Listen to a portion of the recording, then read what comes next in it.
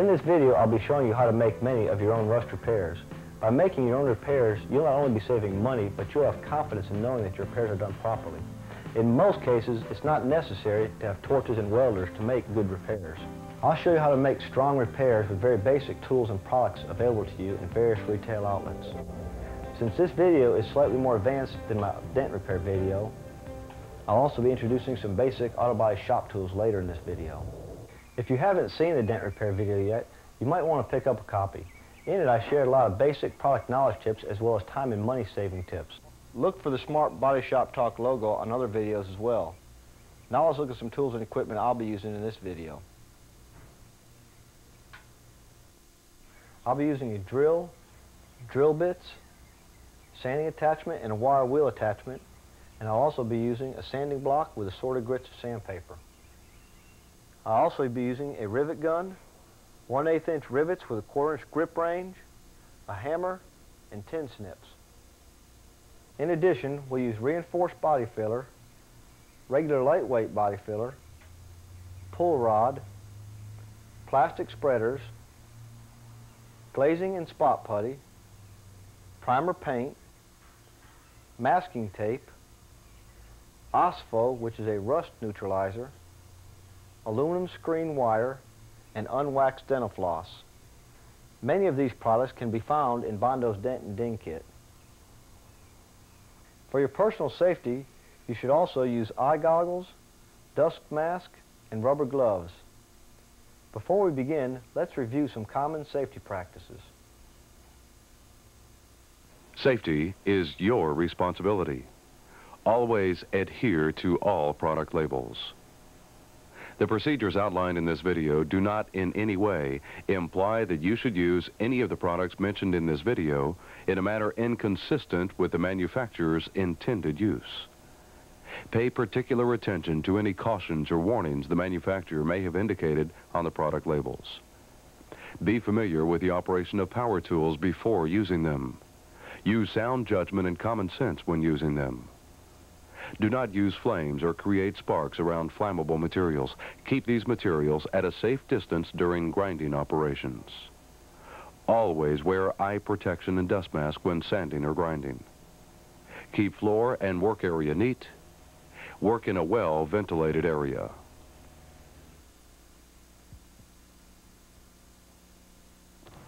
Let's begin here with surface rust. While this damage is easiest to repair, it will continue to corrode the metal if not repaired during this early stage of rust. Surface rust begins when the metal's protective coating, the paint, is damaged. Often this is the result of nicks and scratches. Surface rust can also begin right in your garage or the body shop if during accessory installations they are not done properly. The primary cause of rust around accessories often occurs during installation. When drilling holes for accessories, if the filings are left, rust begins and accelerates at a very fast rate, as in this luggage rack. Unlike the damage you just saw, this luggage rack was professionally installed. Always remember to remove the filings during accessory installation. Now let's get back to our repair. Remove the hardware holding the trim in place, and very carefully pry the trim out a little bit. And I usually use the wooden paddles to hold the trim out.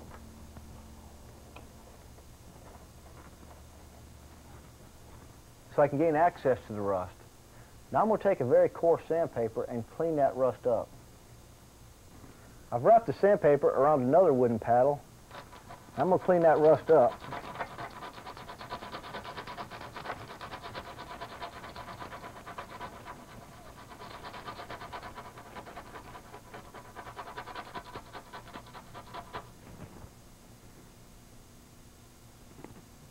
We've cleaned the repair up with our coarse sandpaper, and now we're going to apply a little bit of OSPHO to the repair and let it dry overnight. But first, I'm going to show you a little hint when working with OSPHO. Let's remove our paddles. On vertical surfaces, the OSPHO may damage the finish below the repair as it runs down the body. You can avoid this by building a gutter with your masking tape to catch the excessive OSPHO. Kind of roll it up And if you need to, tape it back to the trim.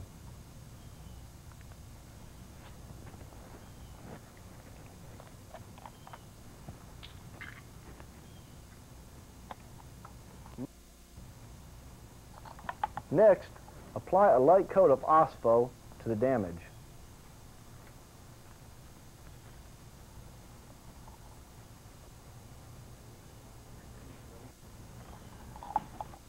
We've allowed the OSPO to dry overnight. We're going to remove our trough now.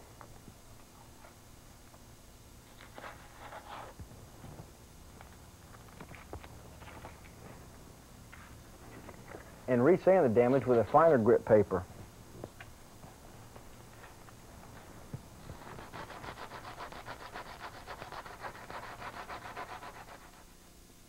We're going to tape off the area surrounding the damage.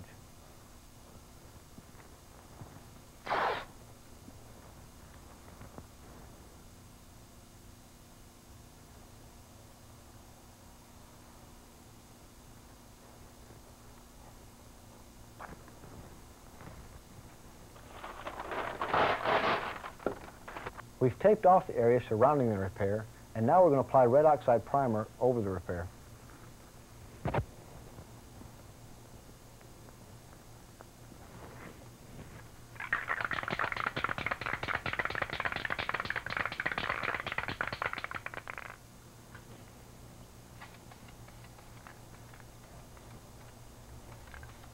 Try to spray some of the primer up under the trim. Allow the primer to dry, and this repair is nearly ready for painting. Remember, primer paint is porous, which means water and other basic elements can easily penetrate through the primer and attack the metal again. You should apply touch-up paint as soon as possible after priming. Now let's look at another repair. Now let's repair some damage where the rust has actually eaten through the metal. When we start to grind this damage, you'll see that the rust actually extends beyond the visible damage.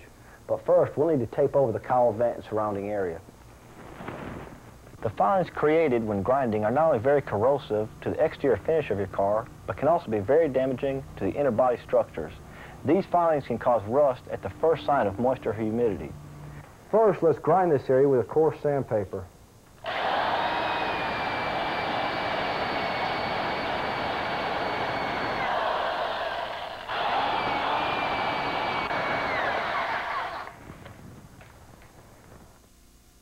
We've finished sanding the damage. Now we'll lightly need to tap the repair in about 1/8 of an inch before applying filler.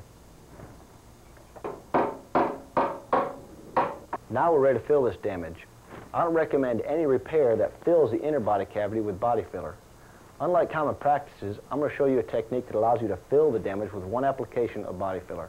Let's go to the workbench and I'll show you how to use that dental floss and screen wire.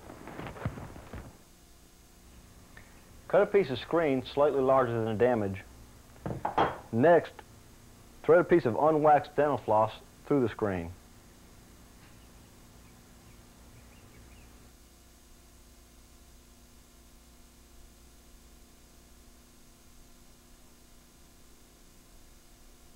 By holding the floss with one hand, you can carefully push the screen through the damage, then pull it tight against the inside of the metal with a dental floss. Tape the floss in place.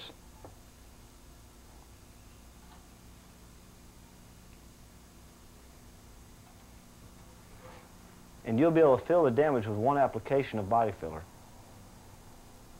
Let's go back and try this procedure on our rust damage. Hold the dental floss in one hand and carefully slide the screen through the hole. In order to keep your fingers away from the sharp metal edges, you might want to use a pull rod to help position the screen.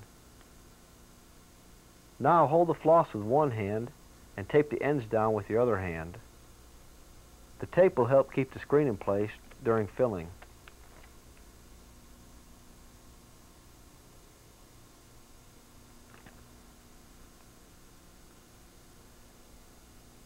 The screen is in place in our repair and we're ready to fill the damage. I recommend on all rust repair to use a fiberglass reinforced filler. If you've never used this type of filler, you might want to practice with it before you put any on the repair.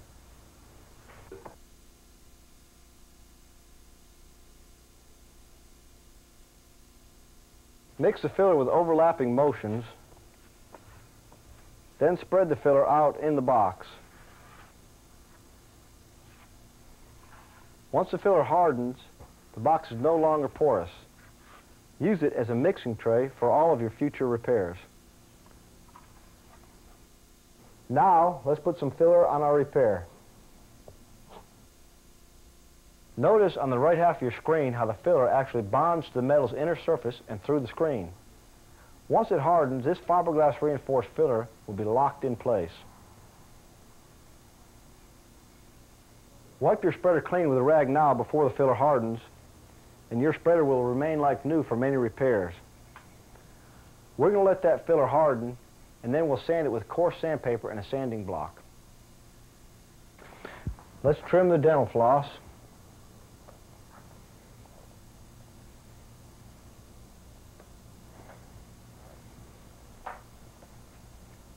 Sand it with our coarse paper.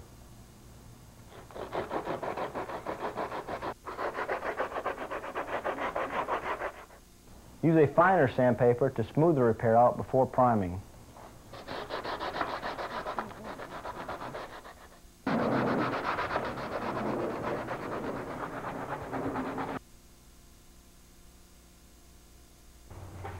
Now I'm going to re-tape around the window and apply primer to the repair.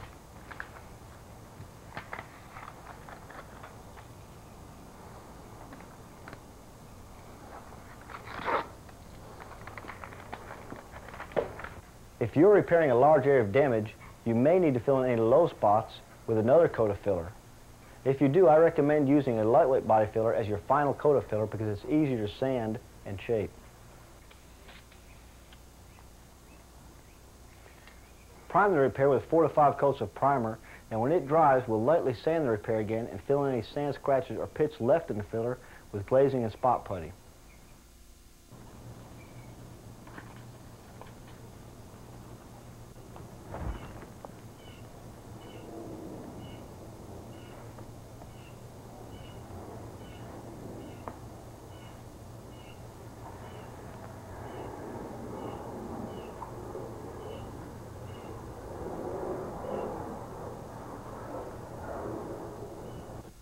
We've resanded the glazing putty, and you notice that it has only filled in the small scratches and pits left in the filler.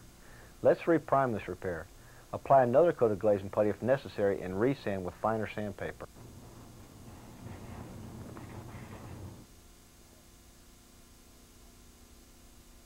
Now let's look at a common rust problem you'll often find when restoring older vehicles: rusted out floorboards and interiors.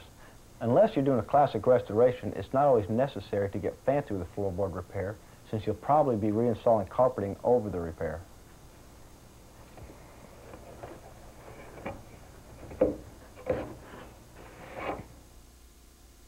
We've removed the seats and carpeting from this Jeep, and I see here that someone has sprayed primer over this rust, but didn't really make any repair. As you can see, this rust is quite extensive. It has actually eaten through the metal. I'm going to grind away as much of this rust as possible, and then I'll reprime the rust with red oxide primer and repair the damage with new metal. Until now in this video, I've been making repairs with very basic tools that almost every handyman has in his garage. But in this Jeep, I'm going to use my shop grinder. You can rent heavy-duty shop tools such as this at almost all tool and equipment rental stores. Be familiar with the operation and safe handling of them before using them.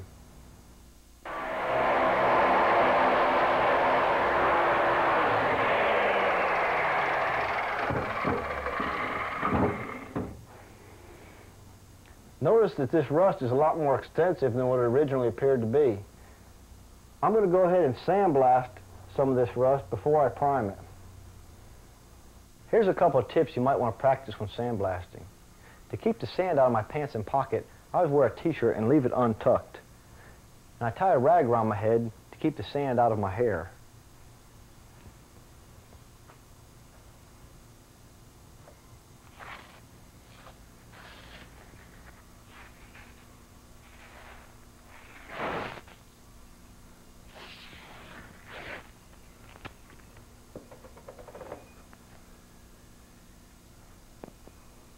Since many abrasives used with sandblasters can create dust that can be harmful to you, you should use a respirator approved for sandblasting. I picked this one up at a local welding supply store. It not only offers good protection against dust and fumes, but the vent on the front of the mask allows easier breathing without fogging up your safety goggles. Always wear eye protection and respirator when sandblasting. Never aim sandblaster toward any part of your body. Tape over any glass or chrome within several feet of the area to be sandblasted.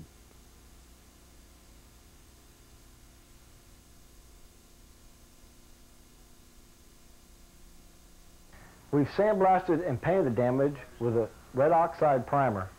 To further protect the damage before we apply metal, we're going to spray it with a rubberized undercoating. While we're waiting for the undercoat to dry, I'm going to call some local sheet metal shops. Many of them are glad to sell their end pieces and scraps at a very reasonable price.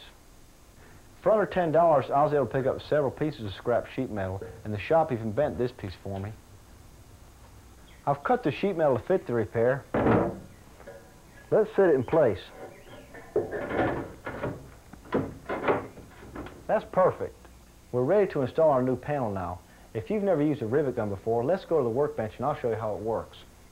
We've already drilled a 1/8 inch hole through these two pieces of metal we're going to bond together with a rivet. Insert the stem of the rivet into the rivet gun and put the tool through the two pieces of metal and work the rivet gun. The stem of the rivet will pop off and you'll find that the two pieces of metal are now bound together.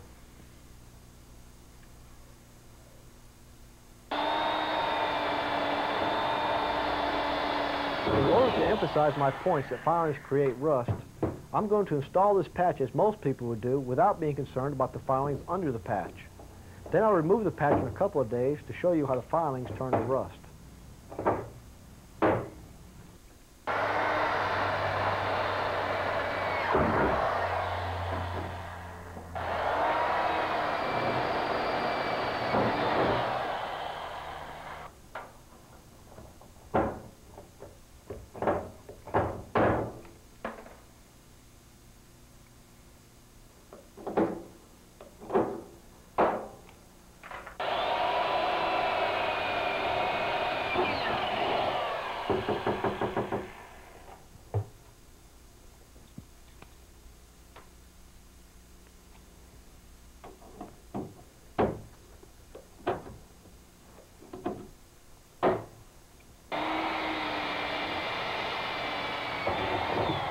I've removed the patch to show you that in less than 1 week, these filings have already begun to rust. Let's clean the filings up and reinstall the patch. Remember to be sure and clean up the filings to prevent future rust. Unlike the repair we saw earlier when we pulled the carpeting out of the Jeep, this repair will be here for a long time. Now let's review some of the techniques I've demonstrated in this video. Then I'll take the sheet metal installation a couple steps further in this exterior repair. On light surface rust, sand the rust, then apply OSPHO. Let the OSPHO dry overnight, resand, and prime the damage.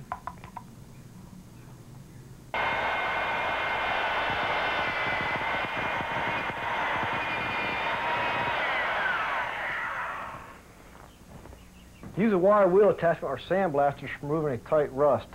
Notice we've also taped over the cowl vent to save these filings from entering that body cavity.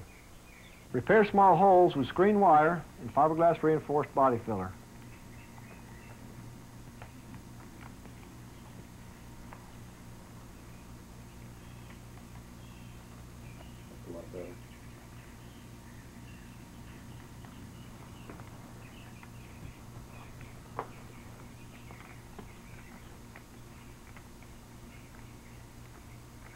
You can use a pull rod to help position the screen in there.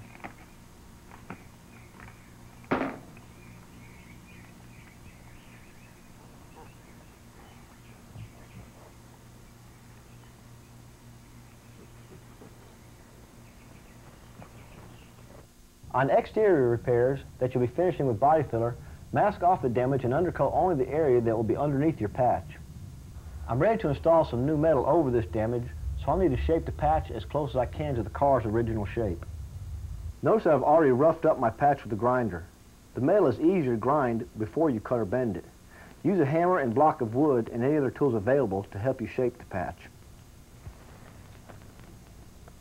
Body fillers adhere to untreated metal better than they adhere to galvanized metal. Use untreated metal for exterior repairs that you will be finishing with body fillers. Notice this patch is painted on the backside for additional protection against rust.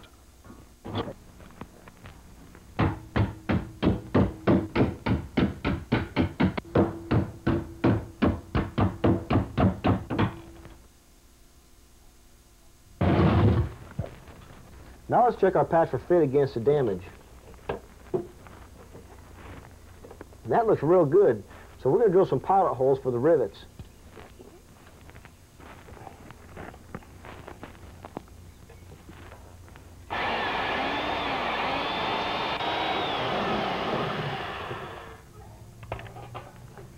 Now I'm going to install a rivet in the hole to hold the patch in place while I drill the other holes for the rivets. I've drilled all the pilot holes for my rivets now. And we're going to remove the rivets in the patch and wipe up any of the drill shavings left behind the patch.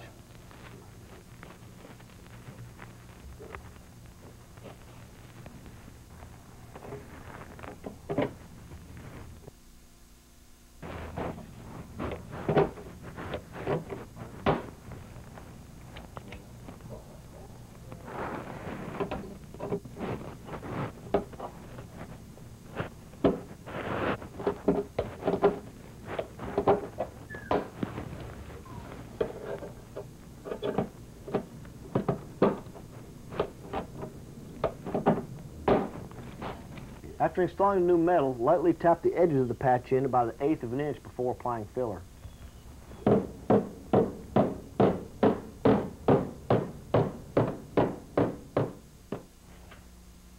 Apply fiberglass reinforced filler over the edges of the patch.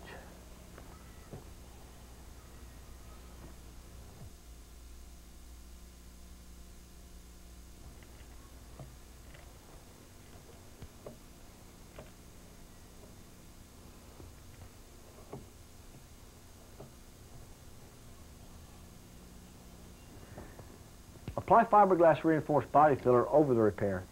After it hardens, we use a coarse sandpaper and sanding block to shape the filler.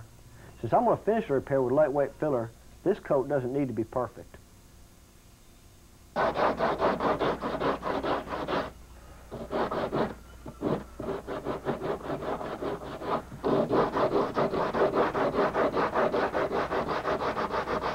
Now I'm going to apply lightweight body filler over the entire repair, and I'm using straight edge to level the filler.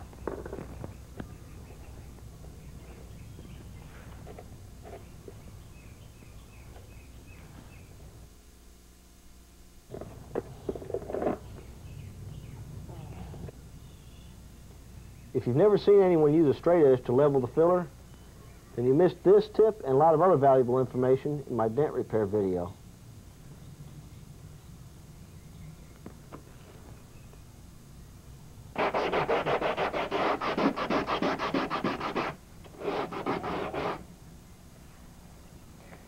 We're going to apply another coat of lightweight body filler to these low spots.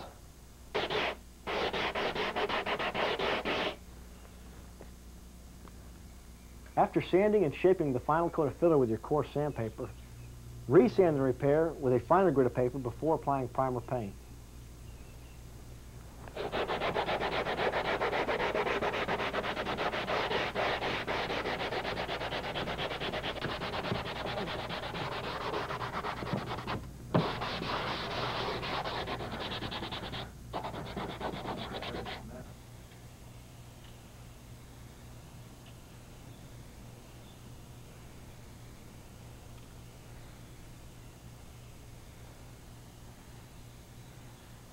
Finish the repair by sanding the primer and applying glazing putty to the sand scratches and pits left in the repair.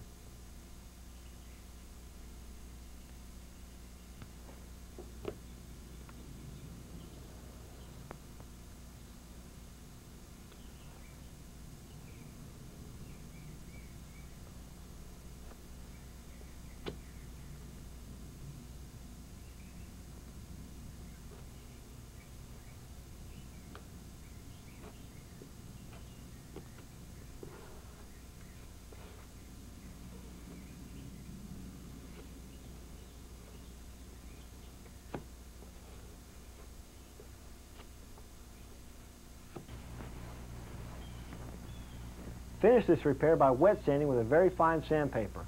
I hope you've enjoyed this video and you'll benefit from my tips. In future videos, I intend to show you how you can customize your own car just as this Camaro's been done. You can build your own hood scoops, fender flares, ground effects, and things of that nature. If you'd like to learn more, write to Smart Body Shop Talk, P.O. Box 761, Mary Esther, Florida, 32569.